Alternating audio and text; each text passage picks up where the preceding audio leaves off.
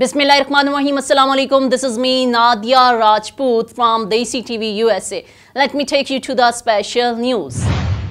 Day 6 of the latest Israel-Palestinian war, the Israeli government is under intense public pressure Thursday to topple Hamas after its militants stormed through a border fence Saturday and killed hundreds of Israelis in their homes, on the streets and at an outdoor music festival.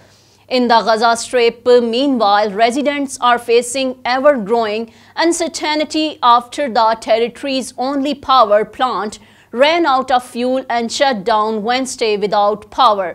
Communication is limited and information is scarce. As strikes devastate Gaza, Israel says it's preparing for possible ground assault.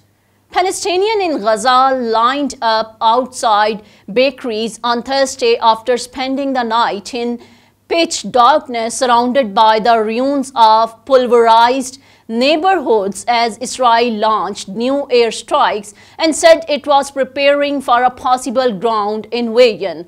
International aid groups warned that deaths in Gaza could accelerate as Israel prevents delivery of supplies. The war, which was ignited by a bloody and wide-ranging Hamas attack into Israel, has already claimed at least 2,400 lives on both sides.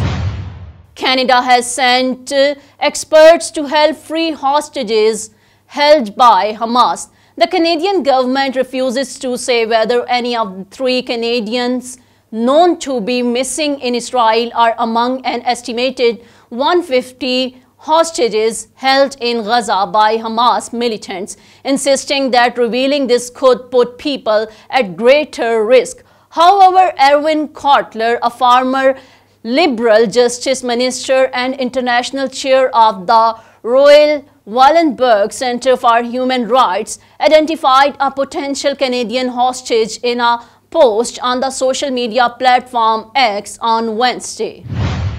Mexican official says military obstructs probe into human rights abuses during country's dirty war. Decades after Mexico's dirty war, the military has obstructed a government investigation into human rights abuses, the official heading the probe said Wednesday.